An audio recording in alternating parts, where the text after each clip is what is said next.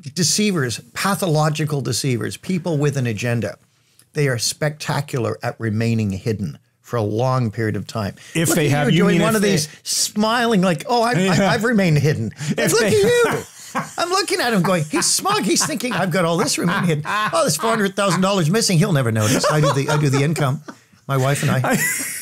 Are you just thinking that, like, so somebody who is deceiving for their actual gain, like not just for attention. No, for so if we think of gain. the idea of what do people need in life, they need to feel a sense of significance. That's one of the human needs. Yeah. So by saying I can see the astronaut's turkey sandwich incorrectly, no, it's nuts. Like I guess as a school child, how old was this? Okay, so I was in high school. Oh so my goodness! So we're not even talking 16, 17. Okay, because you know, there's imagination. There's kids who just have an imagination. Yeah. They probably know. I would imagine. A 17-year-old. Yeah, like a 6-year-old. I get that. Okay. Yeah. A 17-year-old. That's not just so freaking much. weird. Well, I wonder what happened to him. I'm not going to look him up because it'll make that magical thinking happen. But I'll just give you an example that's so unbelievably stupid.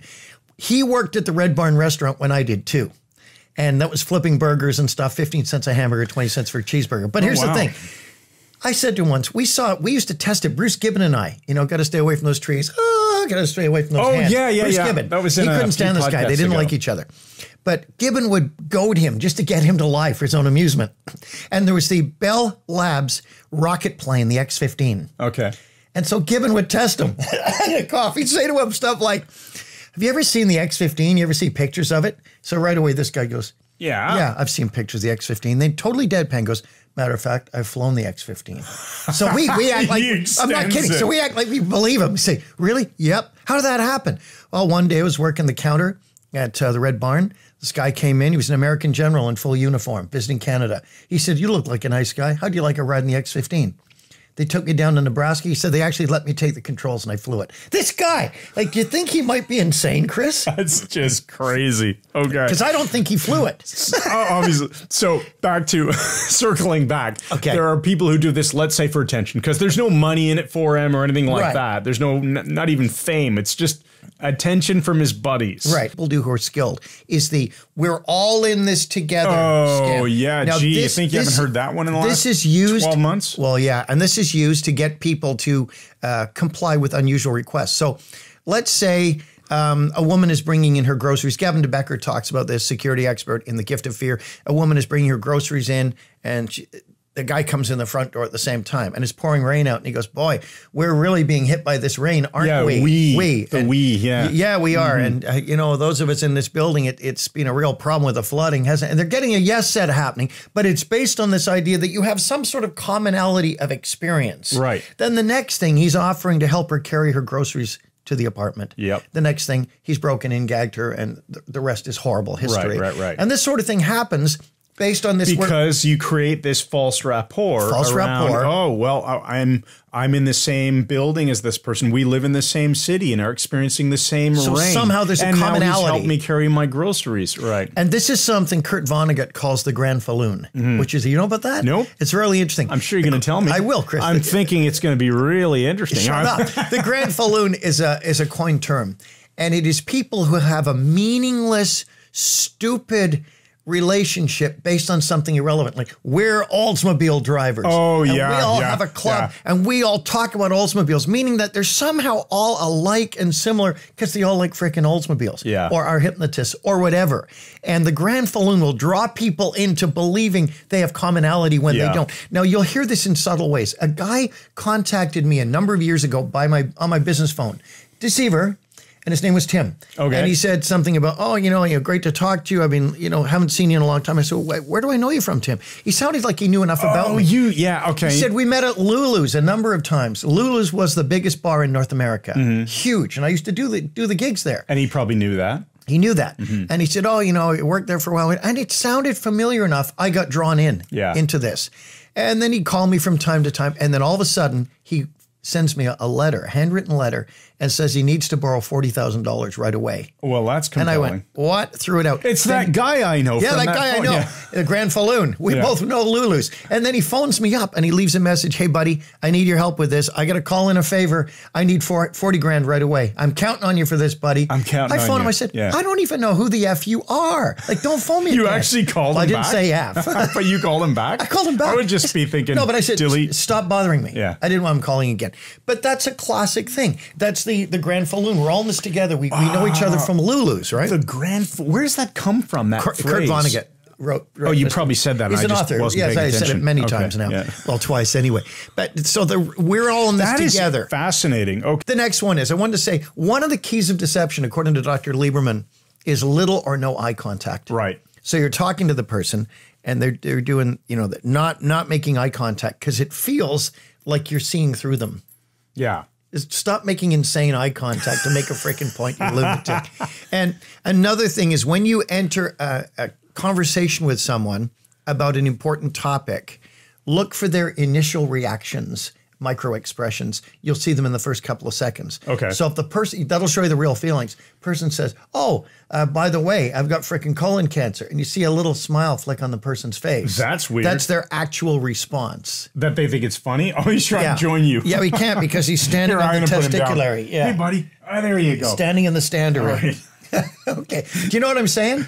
People will give it away with the initial flash expression. The micro expressions can last like a quarter of a second. Okay. But they're worth watching. Okay, now, interesting. So if somebody lets it a little smile, like they're glad that this guy's got colon cancer or whatever. Oh, yeah. You see it all the time. Weird. And a great way to calibrate lying. Remember, we use the NLP method of eye accessing cues. If you master the eye accessing cues, they won't tell you when the person's lying, but they will tell you when they've gone to the construct part of their brain instead of recall. And watching on talk shows and watching guests. Good opportunity for practice, right? Because you see, oh yeah, my career's going great. And they said lying. Person's on the way down. Like it's interesting to see. Another thing is when you think someone is being a deceiver. So you ask them a question like, you ask your teenage kid, well, where were you last night? And they give you an answer. You use the power of intentional silence. Because when you use intentional silence with someone who's telling the truth, they don't care. They won't care and they'll just stop talking. Right. But someone who's lying will fill that awkward silence with more unnecessary detail. And of course, what you do then is keep silent. Yes. Because it flushes it all out. And proverbially dig their own hole. Yes. And what Lieberman pointed out that's really cool as well is if you ask someone a question mostly on a grand concept. Okay. Let's say something like racism. Okay. You say, well, do you have any racism in your mind? Are you a racist person? Now, the person who's telling the truth will answer immediately. They'll say, no, I'm not at all. They won't have to think about it. Yeah. If there's a pause, they're trying to figure out the best possible way of answering. And even if they answer yes and then pause, they've answered yes to stop Which is like they think it's a lie. They don't think they sound convincing enough, so they need to fill in more detail to convince themselves that they sound convincing. And I saw this, Chris, one of the 2 times I was called for jury duty. Once I got out of it, the first time I didn't, and I was actually the jury foreman. And we are bound by law. We cannot say anything that happened in the jury room, but I can tell you what happened beforehand. It was a crack cocaine case. And beforehand, they were screening the jury. So the defense lawyer and the crown attorney, guy, we were all in the courtroom with the judge, and they're calling us one at a time. And they said, number 42, and I stand up, and this is the question he asked me. The defense lawyer said, will the fact that my client is black affect your verdict in this? And I said, not in the slightest. I'm answering instantly because I'm telling the truth. Yeah. And they went, accept, just like that. Other people delayed. Oh. Said, no, we don't want that one. Yeah, because they do this for a living, right? Sorry, guys. That's all right. We'll edit that out. Yeah, right. There we go. They detect that pause. They just know. Problematic. They don't know the specific person, so they're not calibrating to that particular person's behavior from experience with that person. But as a pattern, people they're just falling into this idea that, okay, generally speaking, if someone pauses like that, maybe if they start pausing in the pausery, they are like Jack the frickin' pauser. We don't know why the pause is happening, but it could be that they're trying to convince. But it's a red flag for them. Yeah. So it's dismiss, right? We want the guy who instantly, congruently answered no. It will not affect my decision. Now, if you're dealing with someone and you're not sure if they're being truthful or not, listen, my voice is rough today. You'll notice that they are often using self-calming gestures. Oh. They might touch the center line of their body. They might touch their face or their hair. They may rub their hands. And what this is doing, well, you're an NLP guy. What are they doing?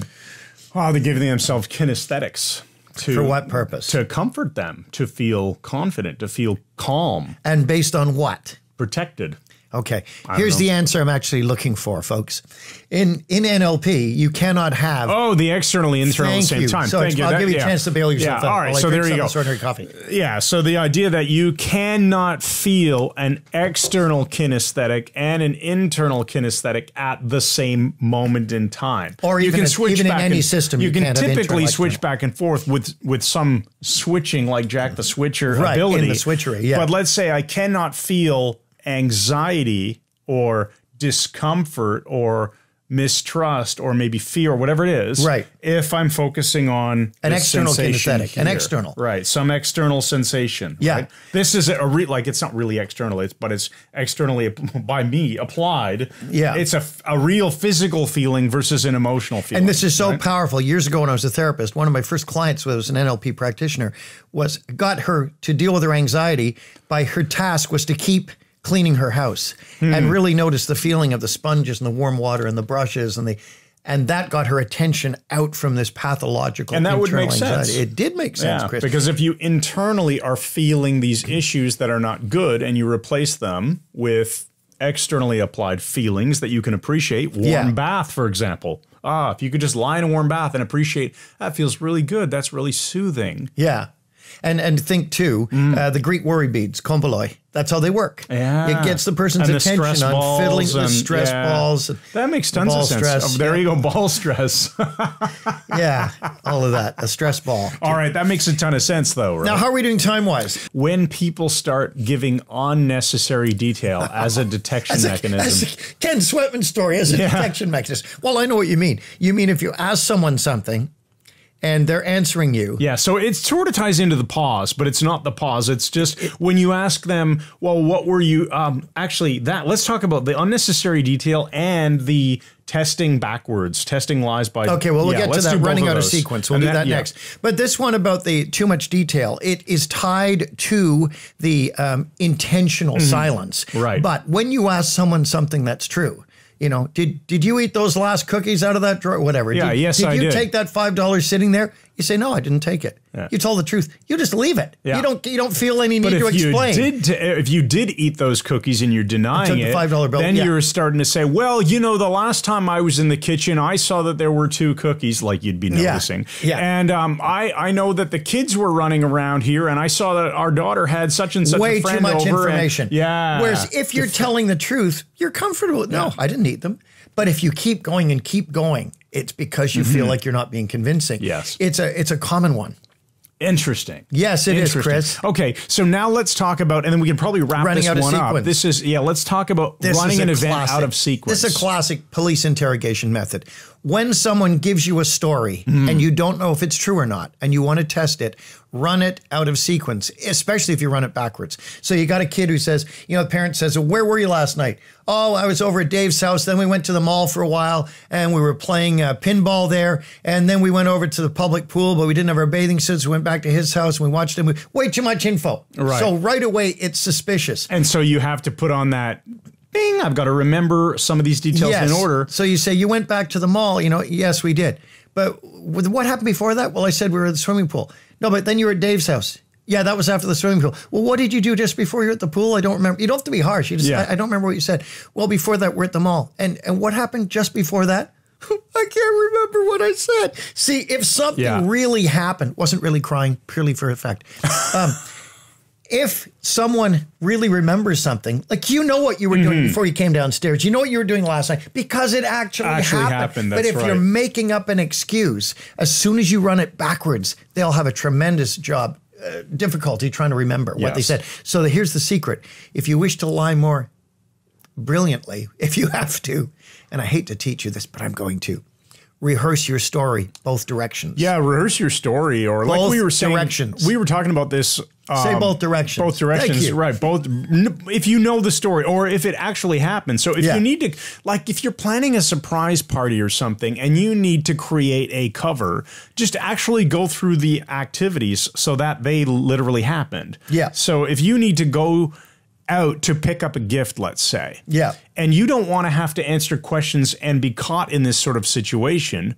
Do something else instead, in addition to picking up the gift. Go to the hardware store, look for that those finishing nails that you needed for that back project, whatever it is. He's way too good at this. Way too good at this. Then you can just leave out the, I also went to the flower store to pick up that bouquet that I brought to my neighbor's house to hide in their garage so that I can, and you leave that out of the story. Yeah, you just leave that out completely. Have an actual cover story, and there's your white lie. It comes back to the beginning. That's clever. Right? To hide the fact you bought a present or something. There's your rotor, moving parts. There's your perique. Yeah, you don't want your wife to know you're smoking. Overly specific. Now, interestingly, I want to give you two final ones that'll wrap us up. They're both quick.